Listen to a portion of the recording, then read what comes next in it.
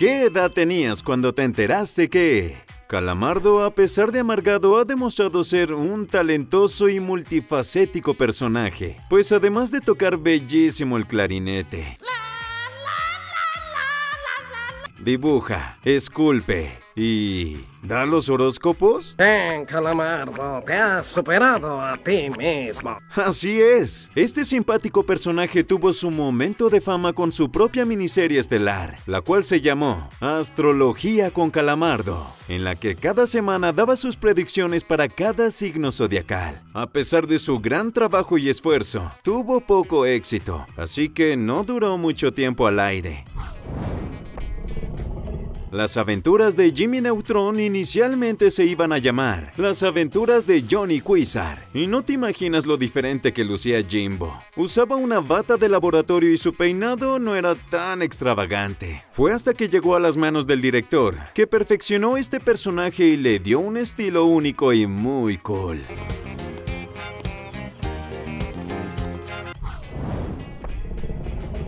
Originalmente, CatDog tenía un aspecto un poco diferente. El creador se inspiró en hermanos siameses para darle vida a The Amazing CatDog Man, un superhéroe que intentaba salvar al mundo mientras peleaba con sí mismo. Sin embargo, después de varias modificaciones se llegó al personaje final. Aunque siempre nos preguntamos, ¿cómo hacía del baño? Arnold, el chico cabeza de balón, no usaba falda escocesa, aunque muchos creían que sí. En un episodio, el mismo personaje desmintió esto y aclaró que lo que sobresale de su suéter es el resto de su camisa. Nada que ver con escoceses. En una de las películas de los Padrinos Mágicos, la banda de Kiss sería llamada Smooch, que se traduce como besito. Esto porque creyeron que ellos no querían participar en la caricatura. Sin embargo, hasta dieron permiso de usar su canción Rock and Roll All Night.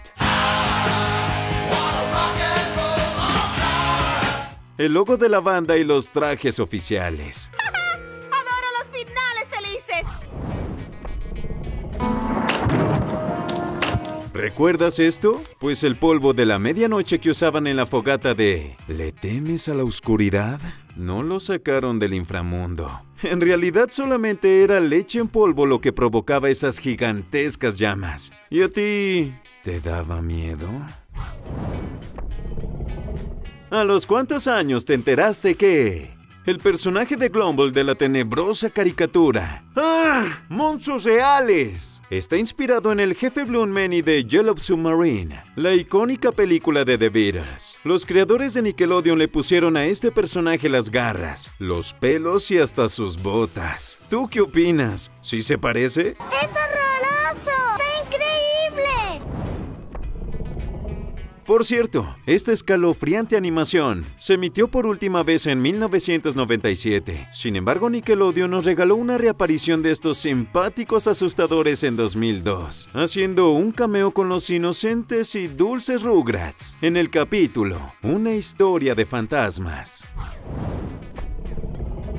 El 11 de agosto es una fecha especial y muy significativa para Nickelodeon, pues este día pero de 1991 nacieron los primeros Nicktoons. El primero que se transmitió fue Doug. A este le siguió Rugrats y por último Ren y Stimpy. En aquellos tiempos salía un solo capítulo de una de las 3 series cada semana, por lo que para ver el siguiente tenías que esperar 21 largos días.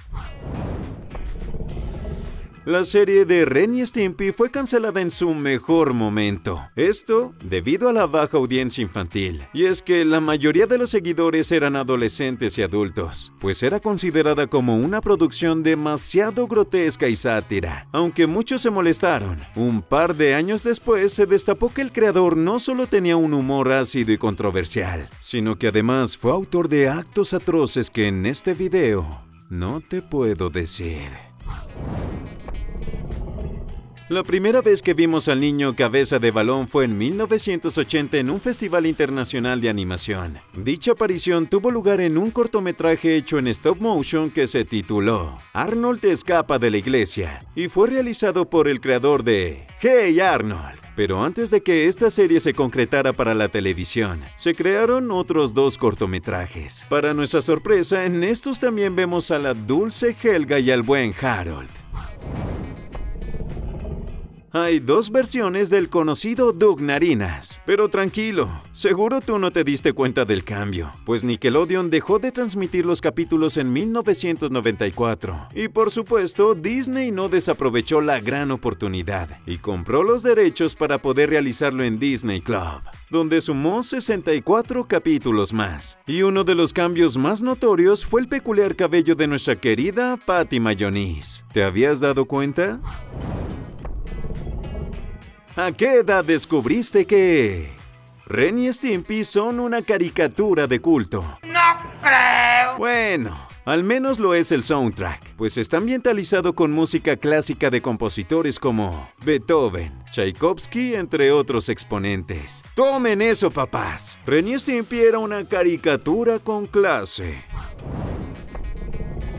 La teoría del color de la gorra de Timmy Turner es falsa. No tiene nada que ver con sus preferencias amorosas o si sus papás querían una niña. La verdadera razón es que el creador de la caricatura, Butch Hartman, se le terminó la tinta azul y decidió dejarlo en color rosa.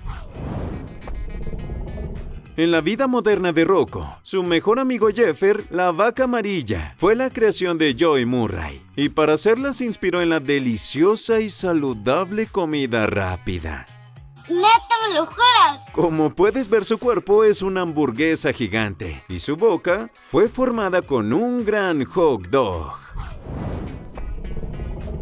La familia Thornberry tuvo una nominación al Oscar. Evidentemente no fue por la caricatura, sino por la película de estos personajes en la categoría Mejor Canción por la composición de Paul Simon, Padre e Hija. Sin duda una canción que le llega al corazón a cualquiera.